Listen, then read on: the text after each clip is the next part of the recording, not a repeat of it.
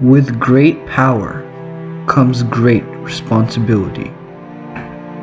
To attain self-realization, you must follow your duty.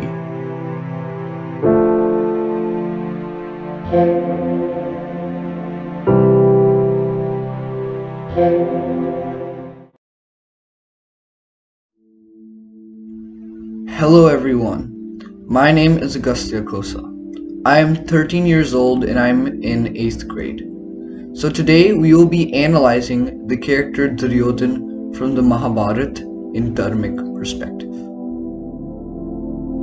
The Mahabharata is one of the two greatest Sanskrit epics of India, the other being the Ramayana. The epic Mahabharata focuses on dharma, the governing law or principle in the universe, which leads to the path of enlightenment. It is a law of righteousness, truth, and more importantly, duty. Dharma underlies moral conduct, a true way to serve both others and oneself. Dharma is a principle that all existing beings must accept and respect to sustain harmony and order in the universe. The dharma of fire is to burn. The dharma of water is to get things wet.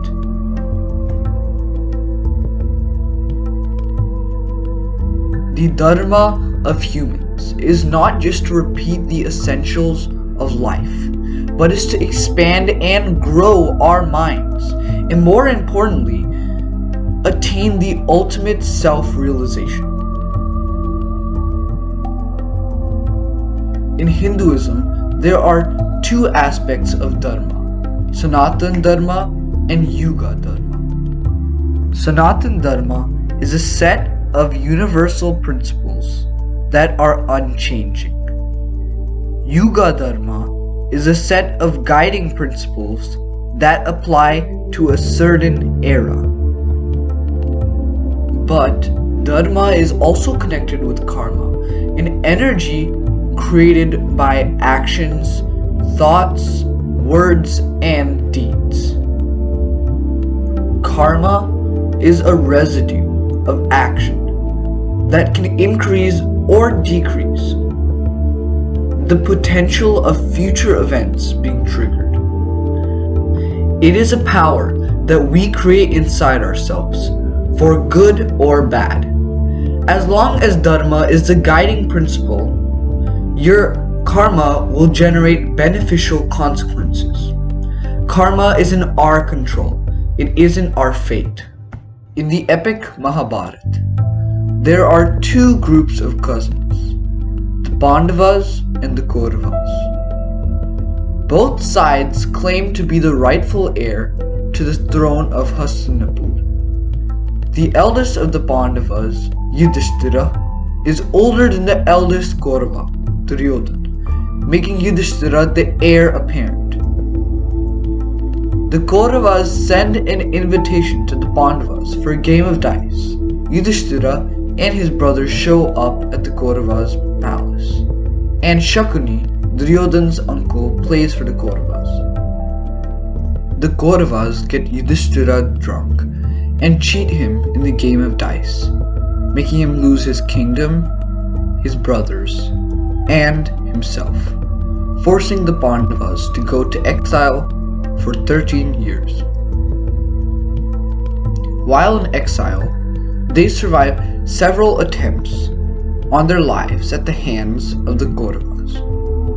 Once they return from exile, the Pandavas demand their throne back, but the Kauravas refuse to cede, sparking the Kurukshetra War.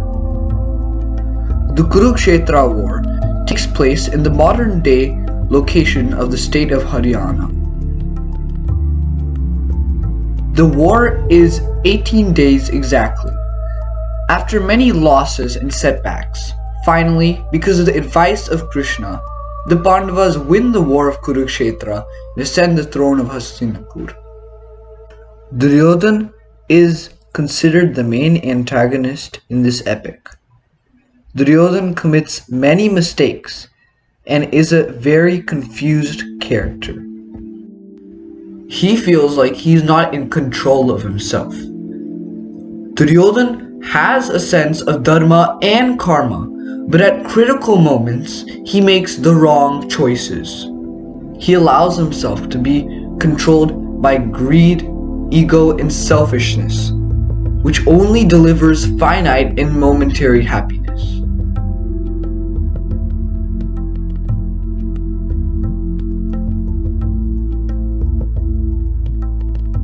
According to the principles of Dharma, the path to true happiness is through enlightened thoughts and actions, which lead to self-realization.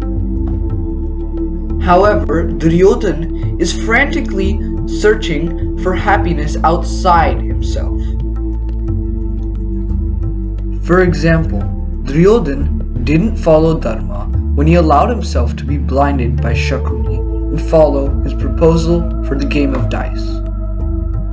Thus, in this situation, Duryodhana's actions are not grounded in Dharma, hence they're adharma, the lack of Dharma. Duryodhana made another big mistake. In one scene, after the game of dice, Duryodhana insulted Draupadi and tried to disrobe her. She prayed to Krishna, and more of her garment kept on appearing. And the reason Duryodhana wanted his revenge was that once he got mocked by Draupadi and her maids while he fell into water while visiting Yudhishthira. It is said that before Duryodhana was about to die, he raised 3 fingers from his right hand. His men try to understand what he's saying, but then Krishna comes up to him and explains. Krishna explains that those are his 3 biggest regrets of the war. The first is not building a fort around Hastinapur. This shows his overconfidence in his power and his underestimation of the Pandavas. His second mistake is not getting Vidur, the Pandavas and the Kauravas' uncle, to join the war. Vidur is an equal mind to Krishna and a great strategist. Vidur refuses because Duryodhana insults him about his caste. And the third regret is not making Ashwatthama, the son of Drona, commander-in-chief after the death of his father. After Drona's death, Ashwatthama is furious and wants revenge. It is not until the last day of the war, when Duryodhana is about to die, that he is made commander-in-chief. Duryodhana underestimated the powerful abilities of Ashwatthama. All of his 3 regrets show that Duryodhana is an arrogant, overconfident, and disrespectful character. Krishna says to him that if he had not committed these 3 mistakes, the Kauravas would have won the war. Duryodhana has realized the power and wisdom of Krishna at this last moment. It is also believed that while all the other Kauravas go to hell, Duryodhana goes to heaven.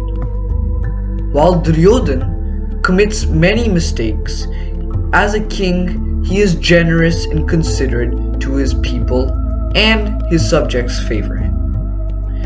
It is his dharma to fulfill these duties as a king. Duryodhana is a very powerful character, although he uses his power wrongly. No one else wants a war except him. He makes bad moral choices, and his mind is clouded with arrogance and ego.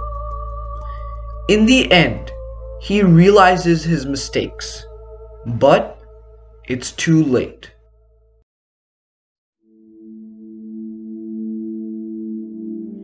The Mahabharata shows the way humans act and react to challenges thrown in their way. Did they realize their dharma and base their actions on it? Did they not? is it easy to follow your gut? Actions and habits of mind shape the character, which sow the seeds of their eventual fate.